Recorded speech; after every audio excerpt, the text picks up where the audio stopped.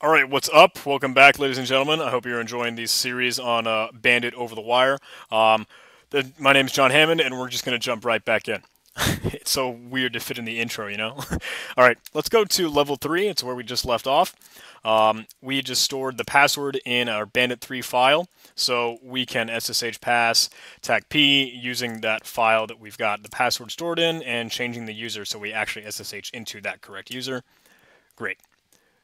Cool, we're logged in. So the prompt here is the password for the next level is stored in a hidden file in the in here directory. Okay, so we can see the in here directory just in our home directory. We can cd to change directory into there. You can see our prompt changes, and we ls, but there's nothing in here, seemingly. It says we can use these commands to solve this level, so I'm going to assume that it's a hidden file, and we can view those with ls. You can say ls tac a or tac all. Do not ignore entries starting with the period, because those are hidden files typically in Linux. Ls tac a, and there's a dot hidden file. We can cat this out, and there's a password for the next level. Cool. Let's break out of this, do a nano bandit 4, and now we can change the password and keep moving. Great, we're logged in. All right, how do we solve this one? Password for the next level is stored in the only human readable file in the in here directory. Okay. What have we got? All of these files. Oh, they all have a hyphen, so that's not fair. Kind of using the same trick from the previous level. It was either level 2 or level 3, but we were able to use the period and a forward slash to denote files in the current directory that we want to look at. Looks like if I wanted to cat file 00, there's a lot of nonsense. Not really what we're looking for. Okay, so we can run file and use a dot, period, and forward slash, just a period and a dot, same thing. And we'll use the asterisk here to denote all of the files in the home directory. Okay, so it's seeing that all of these are data, and file 07 is ASCII text. So a little bit of deductive reasoning. We can probably assume that file 07 is what we wanted to see here. But if we were to just try and cat out all the others,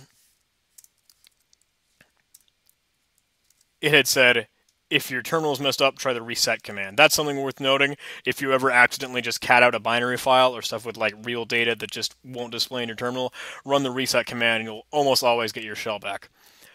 All right. We could have just used find, I think, and I think that's one way to do it. Other than this is a small way because I don't know if find will actually give you human readable files. Normally when I search for finds man page or the manual for readable, it just thinks that matches files that are actually like readable, as in you have the privilege and the user like a access control to be able to read that file. So if you know using find to find human readable files, that would be a good way to do it. Strings is also a good one in this case. You can strings everything. Remember we have to use the dot forward slash because all of these files are starting with a hyphen here. So if we were to run strings dot forward slash everything, it will find this password, which we assumed, as we know, was in file 07. Yep. Okay, cool. Let's jot that down in Bandit 5 now, right? Yeah, okay, cool. And we'll jump into that level. Level 5. Okay, so now we're actually going to start to use the find command and use it for real. Use it for its real goodness. We know that, okay, in here, in this in here directory, there are other directories, like maybe here's 00, etc., etc., etc.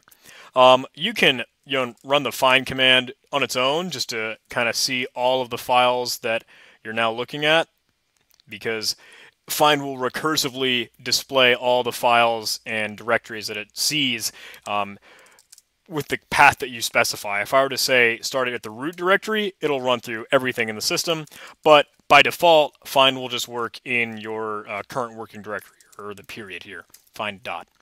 Okay, so we want to be able to find a file that is human readable, so we'll just assume here. a specific number of bytes in size and not executable, so not really like a kind of program. We can run things like ls tac l to see the size of some directories or some files here, and ls also has a tac capital R functionality, or an argument or a flag that will recursively look through. That's what that capital R is, recursively look through subdirectories and folders here. So if we were to combine those, you can use tac LR, capital R, and you can see, okay, here are the bytes that some of these all these files have as they are being explored in each of their own subdirectories, etc. We could kind of go by hand here and find, okay, what actually has 1,033 bytes as its part of its size, and isn't executable, so isn't marked green here with ls colors, or with that X for the executable bit in ls tac L displaying the permissions here. So let's go ahead and try the find command. I'm going to check out the man page to see. We know that readable, I'm searching by pressing the / by the way. That's just a sweep down to find things in man pages, or when you have things queried in less and buffered just like this. Readable will work just like that. We know there's something executable that we wanted to find. So there is a tac executable, and that will match files that are executable, but we want to find things that aren't executable. So how do we do that? We could search for not, but that doesn't really help us. You're going to have a lot of occurrences of not in this case. I saw later on, as I was seeing the readable page, I thought I saw some examples.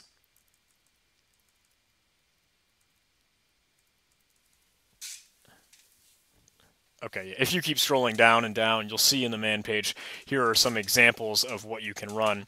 And some of them, it looked like, are using this exclamation point to say not. Here, this one right here. Search for files which are executable but not readable. So this / exclamation point comes right before the readable flag, so it's trying to say not readable. We can probably use a not executable to find the file that we're looking for. And we knew we wanted a specific size, so I'm using size, number of n things, or n units, C for bytes. So we'll use n, the number that we want, and then C following it to say that many bytes. So we were to run find, we can say our current directory with a period. We don't have to.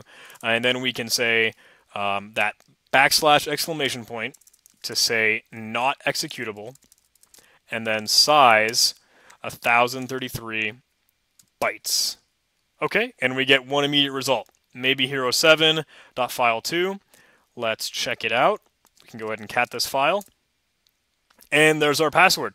You can see a lot of white space that was included, just so probably it could make that size requirement, just for the difficulty of the war game here. But let's note this as Bandit 6.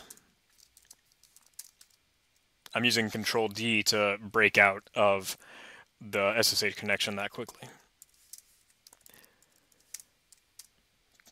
Nice. Okay, now we're moved into level 6. What is the prompt here? The password for the next level is stored somewhere on the server and has the following properties. Okay, well, let's see how we can figure out, get the size and user and group. Check out the man page for the find command again. Might be able to search for the word user. Okay, user, just like that, is owned by username. So that makes things easy. What about group? Group, just like that. Same kind of syntax. Okay, so we want find from the root directory, because it's somewhere on the server, right? We'll use size 33 bytes. User can be Bandit 7. Yep. And owned by group Bandit 6. Do we get a hit? We're getting a lot of permission denied errors. Okay, okay. Oh, hey, we found something that doesn't have a permission denied error, but the permission denied kind of makes it hard to be able to see some of this stuff. So that permission denied output is actually coming on the standard error stream. So when we talked earlier about the cat command and the cat hyphen, that hyphen was denoting the file descriptor for standard input, all the input and things you do on your keyboard. Standard output is all the stuff you see on the screen, but standard error is similar to standard output in that you see it on the screen, but it's reserved for error messages and bad things. So the file descriptor and the number for that is actually number 2. So whenever you want to try and hide all those errors, permission denied or no such file directory, you can take at the very, very end of the command you are running, the number 2, and then redirect it with that greater than symbol, and let's put it in the digital garbage can. That's device /dev, right, for devices, and null /dev /null. And now, if we run that command, we won't have all those permission denied errors, and we'll just get one result. Cat this out, and there's our password for Bandit 7. Sweet. Let's put that right here. And now we're rocking to Bandit 7. Thank you guys for watching. Hope you're enjoying these. Hope you're learning some new things. I hope I'm not going too fast, because I know I am assuming you know some things and not assuming that you don't, and just hoping that you'll follow through. But hey, thanks for watching regardless. Please let me know what can be improved on and what you'd like to see more of. So see you in the next video.